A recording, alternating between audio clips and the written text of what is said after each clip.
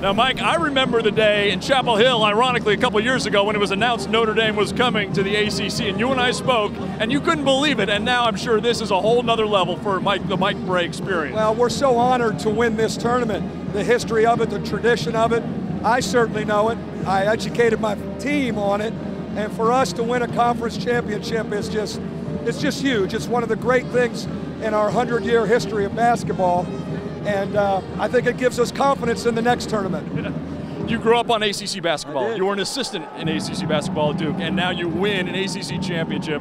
For you personally, put this in perspective. Yeah, I'm in awe a little bit. You know, I grew up an ACC guy, coached in the league, and for us to cut these nets down, and I hope we get to cut both nets down, I hope, because I want them both before we leave.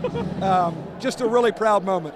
And as you pointed out yesterday, the opportunity to do it by beating both Duke and North Carolina. Well, I think there's no, you know, there should be an asterisk on the trophy that we went through Duke and Carolina on Tobacco Road to get there. I'm thrilled. One of the great compliments I can give you, we were sitting there on Press Row, Jason Capel, Drew Barry, and I watching you guys move the ball around. I mean, we're saying things like, this is just beautiful basketball. Yeah, we really know how to play. We play the right way.